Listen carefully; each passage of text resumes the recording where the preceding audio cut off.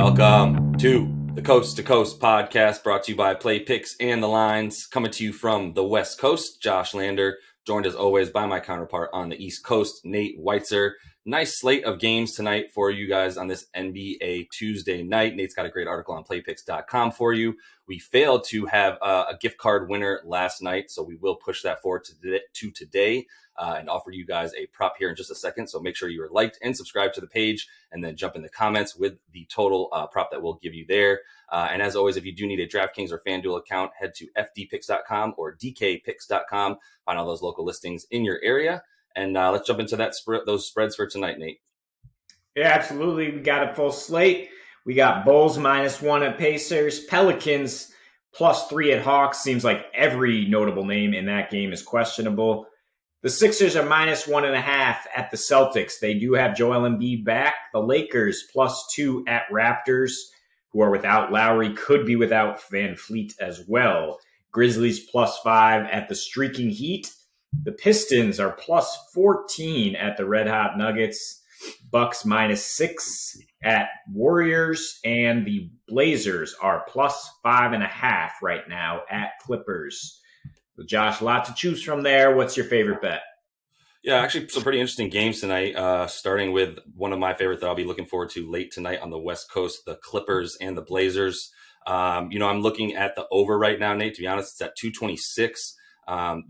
Basically Portland overs, gotta love those. Their offense has been really, really good lately with Norman Powell inserted in there, shooting great from three, 45% or so, averaging about 15 points per game in the 5 games that he's played for Portland so far this year, where they are 4-1 overall. And you've got CJ rounding into form as well. He's upped his 3-point percentage back to about 45%. In that 5-game span, he's averaging about 20 or more in all those games. So, they're 5-2 against the spread in their last 7 as road dogs. And between these two teams, the over goes over a lot. So I do like that. And then I'm honestly looking at Portland to probably be able to handle about a 6-point spread or so against the Clippers, who are probably going to be without Serge and Beverly tonight, both game time decisions as they're continuing to nurse some injuries. And the Clippers have been good, but they've been streaky. And they did manage to win their last game against the Lakers. And that doesn't bode well for them as they, continue to go back and forth, even though they are 7-2 against the spread in their last 9. I do like the Blazers to be able to put up some points tonight on them. The Clippers are decent at defending the 3, but I don't know if they're good enough for Portland, who's going to be able to pull a lot tonight. So I'm looking at taking that over at 226, and I'll probably put a little bit on the spread there with the Blazers. Yeah, I think I prefer the Blazers to cover if choosing there. It's just been too inconsistent with the Clippers, as you mentioned, not only in terms of covering, but in terms of how many points they're going to score. They often slow down the pace to a real crawl down the stretch, and that's resulted in some head-scratching unders. I'm not saying that they can't get into a shootout with the Blazers. That's absolutely a possibility. But I do feel confident that the Blazers are not going to lose by 6 or more. It's time for them to right the ship after a brief slide, and I think they can do that with all the talent they have out there. Speaking of righting the ship, the Los Angeles Lakers have found a way to stay in the hunt without their superstars, and they've mostly done it by beating bad teams. They've won 6 of their last 7 against losing teams, and enter the Raptors, who are 1-9 when playing on the second leg of a back-to-back this year. As mentioned, Kyle Lowry's out. Fred VanVleet missed last night. They barely beat a struggling Wizards team. If VanVleet is out again tonight, I think the Lakers have a huge advantage, considering they already do a great job defending the 3-point line. The Raptors do not score consistently down low, certainly not as consistently as the Lakers. The Raptors are the worst rebounding team in the NBA. Lakers could also get Andre Drummond back. They don't necessarily need him with Marcus Gasol and Montrezl Harrell down there. But if the Raptors are leaning on Pascal Siakam, as they have been, and the rookie Malachi Flynn, I don't think that they're going to find consistent offensive success against the Lakers team that's still second in defensive rating, their last 8. Interesting stat is the Lakers have won the first half in 8 straight when their opponent's on a back-to-back. That indicates the rest advantage thing there. And the Lakers go on to win 85% of the time when leading at the half. So I would be looking at a first half spread. and potentially jump in. If you like the way the Lakers are coming out with their intensity, I would jump on that a live bet. I mean, it's just time for the supporting cast to pull their weight, basically. And they understand LeBron's not coming back for a couple weeks. Neither is Davis, and they have to win these games if they want to stay in the loaded West playoff picture. Yeah, and you know, ahead of the recent games that they've played without LeBron or AD, you know, ahead of that, there was sort of a look ahead at, let's say you have about 10 to 12 games without these guys. You got to expect that the Lakers are going to pull out 4 to 5 to 6 of those, even with their supporting cast. This seems like a good one to eye tonight against a Raptors team that is struggling, despite taking advantage of a Warriors team the other night and putting up 130 points. That was a fluke against a Warriors team that seems to be tanking at this point, and I think the Raptors are a lot less than that. And the Lakers, as we mentioned, have a lot to play for tonight. So I'm with that one very much so. Another game, Nate, that I know is near and dear to your heart is the Boston Celtics taking on the Philadelphia 76ers. I'm just going to kick us off and say that's where our gift card is today. I'm looking at Joel Embiid tonight, so I'm going to put out there for the prop. Give us Joel Embiid's total points and rebounds combined tonight against the Celtics as he takes on Robert Williams. Jump in the comments. Make sure that you are liked and subscribed to the video and the page so that you are eligible to win that gift card for Joel Embiid's total points and rebounds combined. I'm actually going to be putting some money tonight on Joel Embiid specifically, Nate.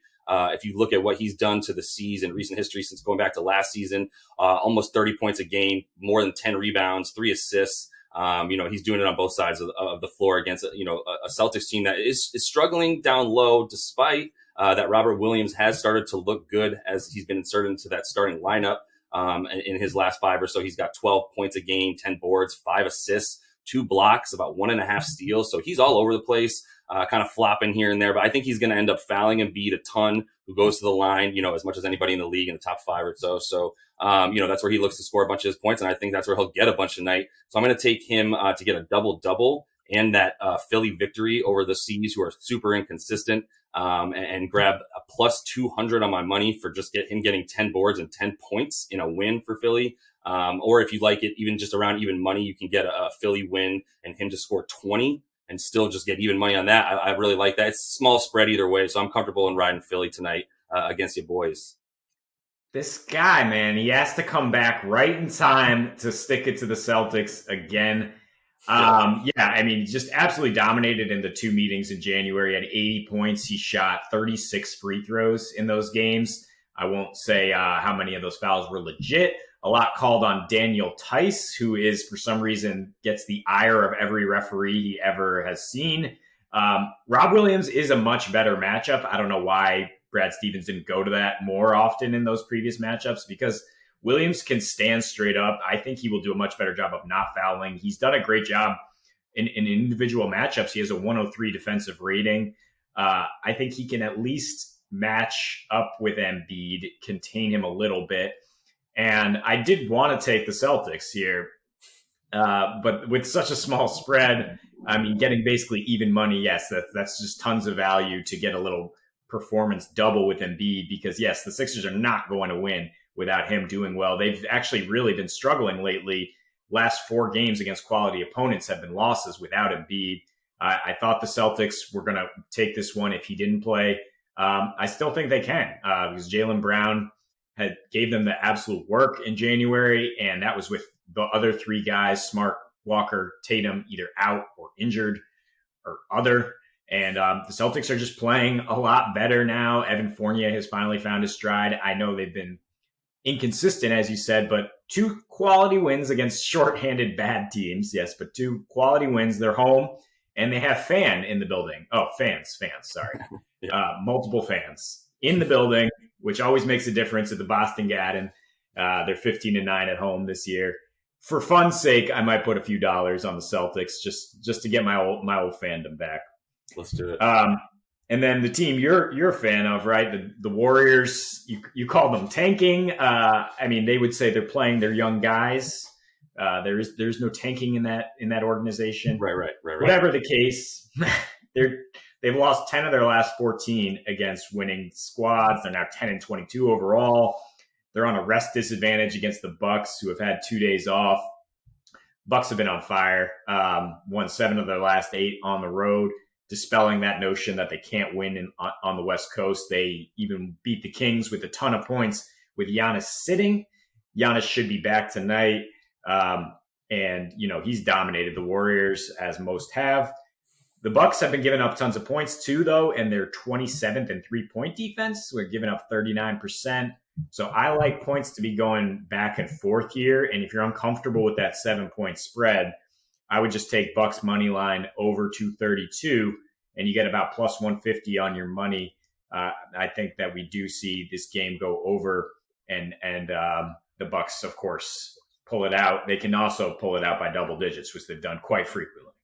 Yeah, absolutely. And, I'm happy to back them right now. I keep seeing absolutely nothing from somewhat of a lifeless Warriors team right now who are clearly just looking ahead to next season.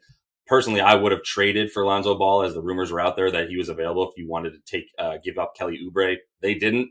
We'll see what happens there. But there's some turmoil in there, too. As Kelly Oubre has mentioned, he thinks he's a starter, and some other Warriors players don't seem to agree fully. So I'm fully with that going against a Golden State team in turmoil. So any DFS that you're looking for either in that game or a couple of other lineups tonight, Nate? Well, I'm intrigued by the injury news, starting with the Pelicans. Zion, Ingram are both game time decisions again. Steven Adams likely out. Josh Hart is out for the season. So James Johnson, I think, is locked into a great value role there. If Adams is officially ruled out, Willie Hernan-Gomez, Jackson Hayes can get you some value. For the Raptors, if Fred VanVleet is ruled out, you got to like Malachi Flynn again. DeAndre Bembry as a minimum play. Some narrative in Denver, right, with Jeremy Grant and Mason Plumlee trying to get their revenge tonight. Worth a look in tournaments.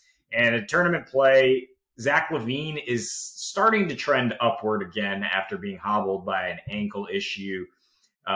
He's done very well against the Pacers recently, who have their 2 stars, Brogdon and Sabonis, questionable. I think we'll see a lot of points in that one. That one's been trending up, and something we grabbed the over last night when it was still low, but it's rising now. Either way, a game you might want to target DFS. Absolutely. Yeah, I'm with that tonight. There's some fun games tonight. I think I'm even going to pay up for Steph and Embiid personally. So we'll see what happens tonight. But that is all the time that we have. Remember to like and subscribe. Jump in those comments tonight. Let us know about that game prop, Joel Embiid's points and rebounds, to be eligible to win a gift card coming up this week. And we'll be back with another great show for you guys tomorrow. As for tonight, happy betting.